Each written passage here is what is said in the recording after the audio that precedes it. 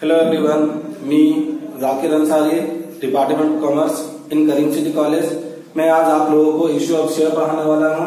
ये issue of share का पहला लेक्चर है और इसमें सबसे पहले हम बात करेंगे कि शेयर किसे कहते हैं। शेयर किसे कहते हैं? The capital of A company is divided into units of small denomination, each unit is called share. Means company की कुल पूंजी को छोटे छोटे हिस्सों में बांट दिया जाता। उन छोटे छोटे हिस्सों को, उन टुकड़ों को हम लोग शेयर कहते हैं। फॉर एग्जाम्पल, किसी कंपनी में टोटल 10 लाख रुपए लगाया गया है। उस 10 लाख को अगर हम 10-10 में बांटते हैं तो टोटल 1 लाख हिस्सा निकलेगा। इस 1 लाख हिस्से को हम शेयर कहेंगे। और एक एग्जाम्पल लेते हैं, किसी कंपनी में मान लेते हैं कि 50 लाख रुपया टोटल लगाया गया है पूंजी। इस 50 लाख रुपए को अगर हम 100 में डिवाइड कर दें तो इस में टोटल 50,000 हिस्सा निकलेगा। इस 50,000 यूनिट्स को, इस 50,000 हिस्से को हम शेयर कहेंगे। यानी कंपनी के कुल पूंजी के छोटे छोटे हिस्सों में बांट देना, उन छोटे छोटे हिस्सों को हम क्या कहते हैं? शेयर कहते हैं। और एक एग्जांपल लेते हैं, मान लेते हैं कि मेरे पास 200 रुपए है। इस 200 रुपए को अगर हम 10-10 में बांट दें तो मेरे टोटल कितना होगा? 20 हिस्सा होगा। तो इसी हिस्से को हम शेयर कहते हैं। कंपनी के कुल पूंजी को छोटे छोटे हिस्सों में बांट देना, उन छोटे छोटे हिस्सों को हम शेयर कहते हैं। अब टाइप्स ऑफ शेयर, शेयर 2 तरह का होता है, इक्विटी शेयर और प्रेफरेंस शेयर। इक्विटी शेयर और प्रेफरेंस शेयर को जानने से पहले हम लोग शेयर होल्डर के बारे में समझ लेते हैं कि शेयर होल्डर किसे कहते हैं, डिविडेंड किसे कहते हैं और शेयर होल्डर किसे कहते हैं, डिविडेंड किसे कहते हैं और प्रोस्पेक्टस किसे कहते हैं। शेयर होल्डर किसे कहते हैं? वो बंदा जिसका कंपनी में कुछ कंट्रीब्यूशन है, उस बंदे को हम लोग शेयर होल्डर कहते हैं। यानी किसी कंपनी में अगर 10 लाख रुपए लगा हुआ और उस 10 लाख रुपए में 20,000 रुपए मेरा लगा हुआ तो हम भी उस कंपनी के शेयर होल्डर है। शेयर होल्डर एक्चुअल में कंपनी का ऑनर होता है। याद रखिएगा, शेयर होल्डर कंपनी का ऑनर होता है और मेंबर भी होता है। शेयर होल्डर कंपनी का मेंबर होता है, ऑनर होता है। ऑनर कौन होता है? जो पैसा लगाता है, पूंजी लगाता है। तो शेयर होल्डर का पूंजी कंपनी में लगा हुआ होता है। कंपनी में जो भी कैपिटल है वो सारा कैपिटल किसी ना किसी शेयर होल्डर के द्वारा लगाया गया पैसा है। तो जो कंपनी में कंट्रीब्यूशन करता है, कंट्रीब्यूट करता है, यानी जिसका पैसा कंपनी में लगा हुआ वो सारे लोग शेयर होल्डर है। उसके बाद डिविडेंड किसे कहते हैं? तो dividend is the part of profit which has been given to share holder. Dividend profit का वो हिस्सा है जो शेयर होल्डर को दिया जाता है।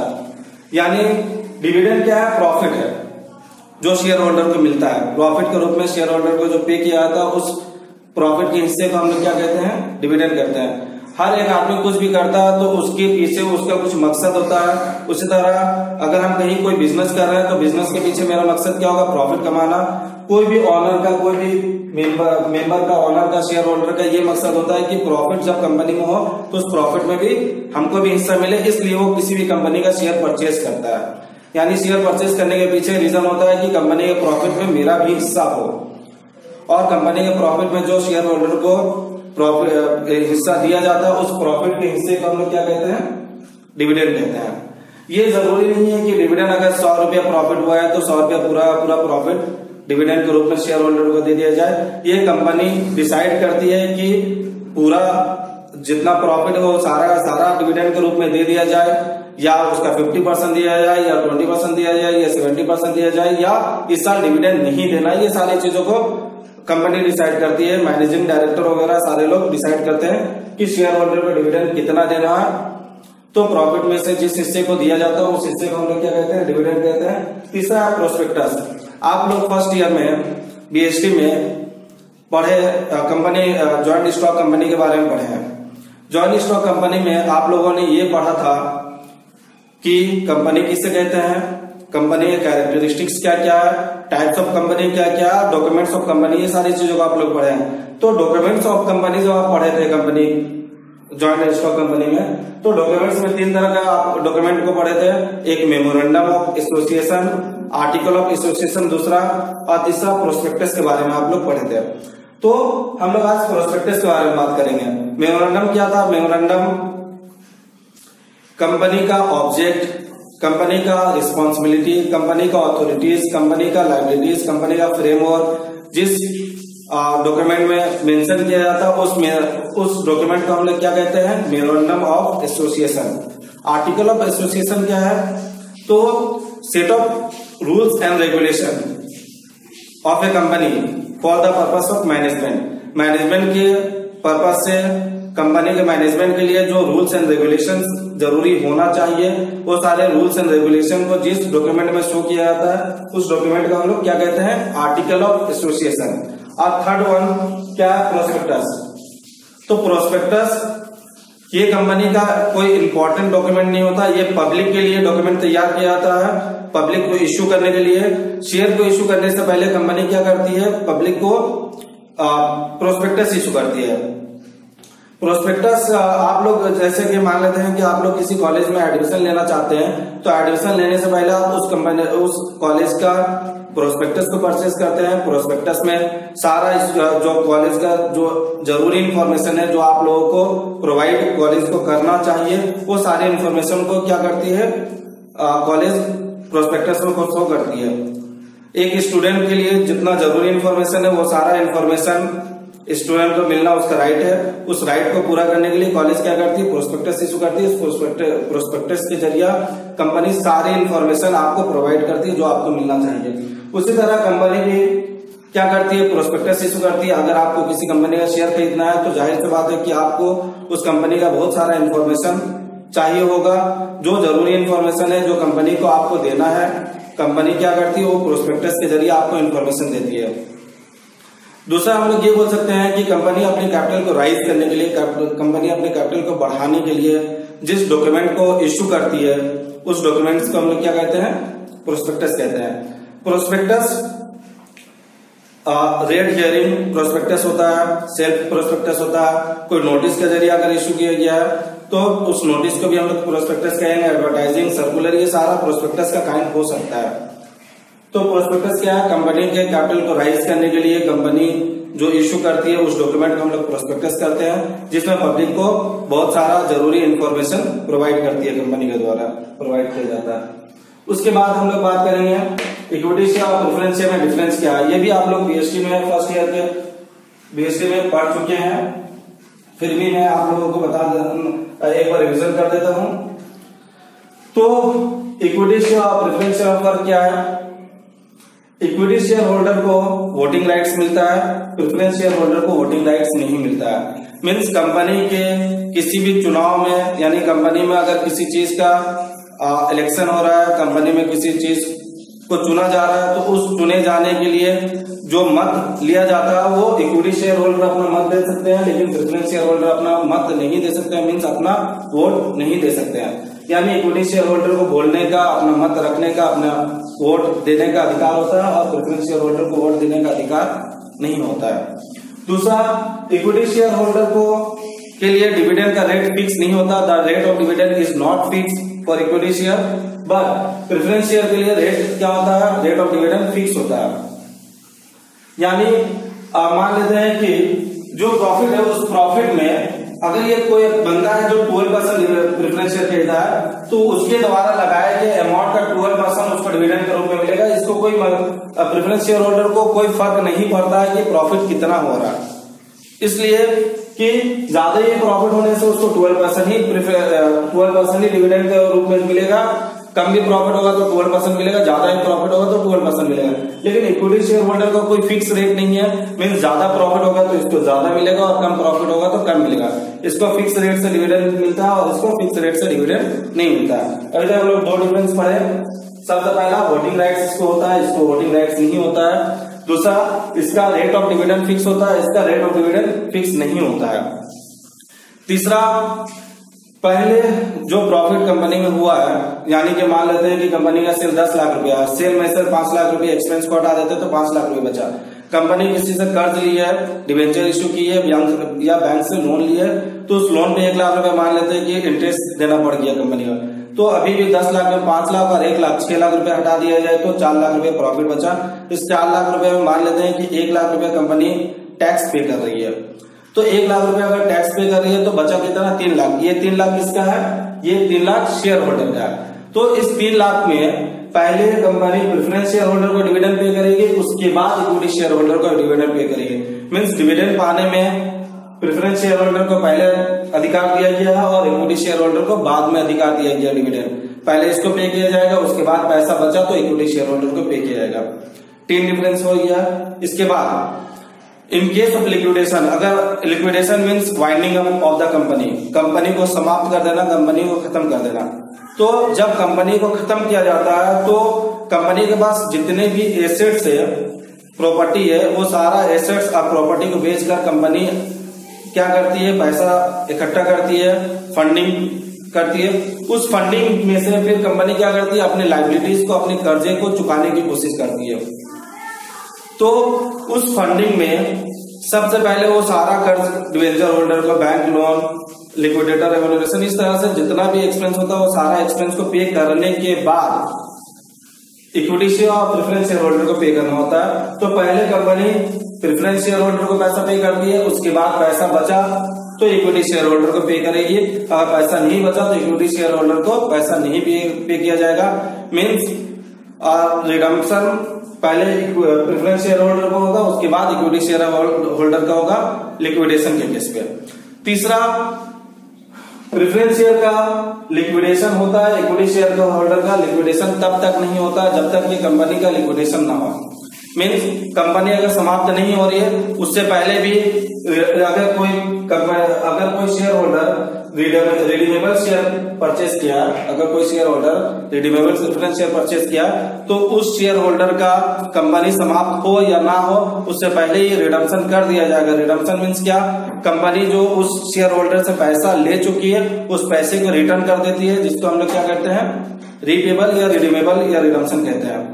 तो याद रखिएगा, अगर किसी के पास रिडीमेबल प्रेफरेंस शेयर है मीन्स कि उसका रिडम्पशन होगा, कंपनी समाप्त हो या कंपनी समाप्त ना हो, उसका रिडम्पशन पहले ही हो जाएगा। लेकिन इक्विटी शेयर होल्डर का रिडम्पशन नहीं होता है। मीन्स अगर आप एक बार कंपनी को इक्विटी शेयर परचेज करने के लिए दे चुके हैं तो कंपनी का जब तक लिक्विडेशन ना हो तब तक वो पैसा आपको रिटर्न नहीं मिलेगा। लेकिन प्रेफरेंस शेयर के केस में ऐसा नहीं है। प्रेफरेंस शेयर के केस में ये है कि कंपनी समाप्त हो या नहीं हो उसका पैसा उसको रिटर्न मिल जाता है। ठीक है, तो यहाँ पर हम लोग कुछ डिफरेंसेस पर है। हाँ, और एक डिफरेंस है, इक्विटी शेयर होल्डर को कंपनी के मैनेजमेंट में पार्टिसिपेट करने का अधिकार होता है और प्रेफरेंस शेयर होल्डर को कंपनी के मैनेजमेंट में पार्टिसिपेट करने का अधिकार नहीं होता है। यहाँ पर हम लोग 5 डिफरेंस पढ़े। वोटिंग राइट्स होता है, इसको वोटिंग राइट्स नहीं होता है। इसका डिविडेंड रेट फिक्स होता है, इसका डिविडेंड रेट फिक्स नहीं होता है। इसको डिविडेंड पहले मिलता है, इसको डिविडेंड बाद में मिलता है। लिक्विडेशन के केस में पहले इसका रिडम्पशन होता है, उसके बाद इसका रिडम्पशन होता है। और कंपनी के मैनेजमेंट में इसको हिस्सा लेने का अधिकार है, इसको हिस्सा लेने का अधिकार नहीं है। तो ये इक्विटी शेयर और प्रेफरेंस शेयर में डिफरेंसेस है। उसका हम लोग पढ़ेंगे कि प्रेफरेंस शेयर का काइंड क्या है। तो प्रेफरेंस शेयर को काइंड 8 है, इसका बेसिस 4 है। इस बेसिस पे हम लोग 8 हिस्से में क्या किए हैं, प्रेफरेंस शेयर को बांटे हैं। सबसे पहला बेसिस क्या है, डिविडेंड के बेस पे क्युमुलेटिव प्रेफरेंस शेयर और नॉट क्युमुलेटिव प्रेफरेंस शेयर। दूसरा क्या है, कन्वर्जन के बेस पे। तो कन्वर्जन के बेस पे क्या है, कन्वर्टिबल और नॉन कन्वर्टिबल। तीसरा रिडम्पशन के बेस पे है। तो रिडम्पशन के बेस पे क्या है, रिडीमेबल और इररिडीमेबल। और चौथा पार्टिसिपेशन के बेस पे है, पार्टिसिपेटिंग एंड नॉन पार्टिसिपेटिंग। तो ये 8 हिस्से में प्रेफरेंस शेयर होल्डर को बांटा गया है। सबसे पहले क्युमुलेटिव प्रेफरेंस शेयर होल्डर किसे कहते हैं और नॉन क्युमुलेटिव प्रेफरेंस शेयर क्या होता है। क्युमुलेटिव प्रेफरेंस शेयर ऐसा शेयर, मान लेते हैं कि हम किसी कंपनी का शेयर खरीदे हैं, प्रेफरेंस शेयर खरीदे हैं और इस साल कंपनी में पर्याप्त प्रॉफिट नहीं हुआ कि हमको डिविडेंड मिल सके। यानी कि कंपनी में इस साल प्रॉफिट नहीं हुआ तो जाहिर सी बात है कि हमको डिविडेंड नहीं मिला होगा, क्योंकि कंपनी अपने शेयर होल्डर को डिविडेंड तब पे करती है जब कंपनी में प्रॉफिट होता है। तो प्रॉफिट नहीं हुआ तो हमको डिविडेंड नहीं मिला है। ये डिविडेंड एरियर है। एरियर मीन्स क्या, बाकी है। अगर हम क्युमुलेटिव प्रेफरेंस शेयर खरीदे हैं तो नेक्स्ट ईयर में ज्यादा प्रॉफिट होने पर हमको नेक्स्ट ईयर के डिविडेंड के साथ इस साल का भी डिविडेंड पे किया जाएगा। तो क्युमुलेटिव प्रेफरेंस शेयर होल्डर कैसा शेयर होल्डर होता है कि उसका डिविडेंड एरियर होता है एरियर मीन्स बाकी, मीन्स इस साल नहीं मिला है, नेक्स्ट ईयर में ज्यादा प्रॉफिट होगा तो उस साल मिलेगा, नेक्स्ट ईयर भी नहीं हुआ तो उसके नेक्स्ट ईयर में ज्यादा प्रॉफिट होगा तो मिलेगा, मीन्स जो डिविडेंड नहीं मिला उसको बाद में मिलेगा। ऐसे शेयर होल्डर को क्युमुलेटिव प्रेफरेंस शेयर कहता है। Non cumulative preference share holder ऐसा शेयर होल्डर इस साल अगर प्रॉफिट नहीं हुआ कंपनी का और उसको डिविडेंड नहीं मिला तो नेक्स्ट ईयर में उसको डिविडेंड नहीं मिलेगा। दूसरा कन्वर्जन के बेस पे कन्वर्टेबल और नॉन कन्वर्टेबल है। तो कन्वर्जन के बेस पे कन्वर्टेबल प्रेफरेंस शेयर जो होता है मीन्स कि अगर हम प्रेफरेंस शेयर परचेज कर लिया और बाद में हमको ये लगता है कि हमको प्रेफरेंस शेयर नहीं खरीदना चाहिए था, हमको इक्विटी शेयर लेना चाहिए था, तो हम बाद में अपने शेयर को कन्वर्ट कर सकते हैं। अपने प्रेफरेंस शेयर अगर 2 लाख रुपए का हम प्रेफरेंस शेयर खरीदे हैं तो 2 लाख रुपए का प्रेफरेंस शेयर को हम इक्विटी शेयर में कन्वर्ट कर सकते हैं। तो जो शेयर कन्वर्ट हो सकता है उसे हम लोग कन्वर्टेबल प्रेफरेंस शेयर होल्डर कहते हैं, प्रेफरेंस शेयर कहते हैं, और जो शेयर कन्वर्ट नहीं हो सकता उसको नॉन कन्वर्टेबल प्रेफरेंस शेयर कहते हैं। अगर आप ये शेयर खरीदे हैं तो आप प्रेफरेंस शेयर को बाद में इक्विटी शेयर में कन्वर्ट कर सकते हैं, ये शेयर खरीदे हैं तो आप प्रेफरेंस शेयरों को इक्विटी शेयर में कन्वर्ट नहीं कर सकते हैं। उसका रिडम्पशन के बेस में 2 हिस्से में बांटा गया, रिडीमेबल और इररिडीमेबल। अब रिडीमेबल प्रेफरेंस शेयर क्या होता है और इररिडीमेबल प्रेफरेंस शेयर क्या होता है? हम आप लोगों को थोड़ा देर पहले ये बताए थे कि इक्विटी शेयर का रिडम्पशन नहीं होता जब तक कि कंपनी का लिक्विडेशन ना हो, लेकिन प्रेफरेंस शेयर का रिडम्पशन होता है कंपनी के लिक्विडेशन से पहले भी। तो 2 तरह का है, एक रिडीमेबल है और एक इररिडीमेबल है। अगर आप रिडीमेबल प्रेफरेंस शेयर खरीदते हैं तो आपका रिडम्पशन होगा, यानी कंपनी समाप्त नहीं हो रही है उससे पहले ही आपको वो पैसा रिटर्न कर दिया जाएगा जो आपको आपके द्वारा लगाया गया था कंपनी में। और अगर आपको पैसा नहीं रिटर्न किया जाएगा तो आप इररिडीमेबल प्रेफरेंस शेयर खरीदे हैं, और अगर आपको पैसा वापस 10 साल में, 5 साल में, 15 साल में अगर रिटर्न मिल जा रहा है तो आप रिडीमेबल प्रेफरेंस शेयर खरीदे हैं। पार्टिसिपेशन के बेस पे 2 हिस्से में बांटा गया है प्रेफरेंस शेयर को, एक पार्टिसिपेटिंग और दूसरा नॉन पार्टिसिपेटिंग। पार्टिसिपेटिंग हम आप लोगों को ये बताए थे कि जो 3 लाख रुपए डिविडेंड था, 3 लाख रुपए प्रॉफिट था, उसमें पहले प्रेफरेंस शेयर होल्डर को डिविडेंड पे किया जाएगा, उसके बाद इक्विटी शेयर होल्डर को पे किया जाएगा।